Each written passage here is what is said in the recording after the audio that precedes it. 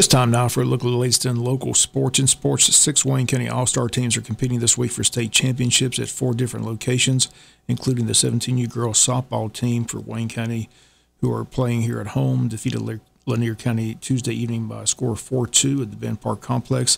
Ada Sluter went the distance, picking up the win in the circle.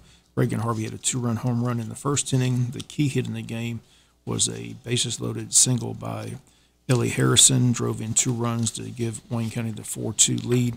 And again, Wayne County holds on to win. Again, they were up against a very talented pitcher for Lanier County, Jaden Bedingfield. She led Lanier High School to a single-A state runner-up title last year in high school softball. She struck out 14 Wayne County batters, but came up short on the scoreboard. So Wayne County wins that ball game yesterday by a score of 4-2. With the win, the girls played today at 10 a.m. against McIntosh County. They'll play 2 games today, win or lose. It's a championship game set for Thursday at 11:30 a.m.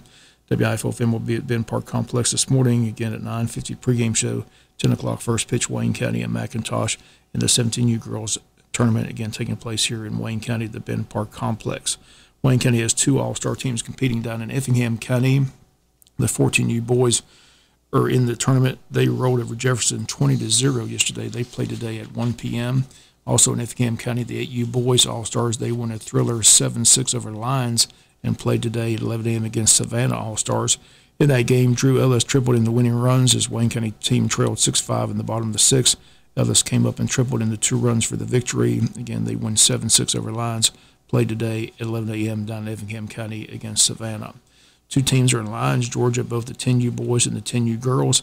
Our 10U girls win game 1 20-0 over Warner Robins. They play today, while the 10U boys play their first game today. And the 6th team is the 12U boys all-star team in Statesboro, Georgia, at the Mill Creek Complex.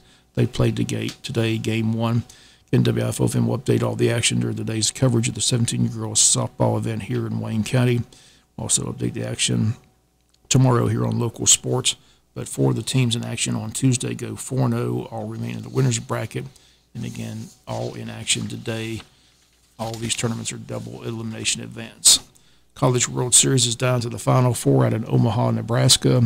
All 4 teams trying to get to the finals. TCU eliminated Oral Roberts Tuesday. The final score 6-1. And last night, LSU eliminated Tennessee. The final score 5-0. So TCU and LSU advance. And again, today at 2 p.m., Florida plays TCU. Florida's still unbeaten. Tonight at 7, LSU takes on Wake Forest, still unbeaten.